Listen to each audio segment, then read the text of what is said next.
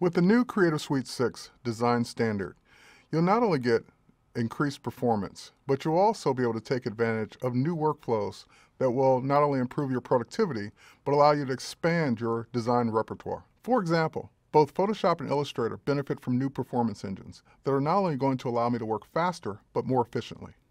In Illustrator, the new Pattern Maker makes it easier to expand my creativity and allow me to create patterns in ways that I never dreamed of before.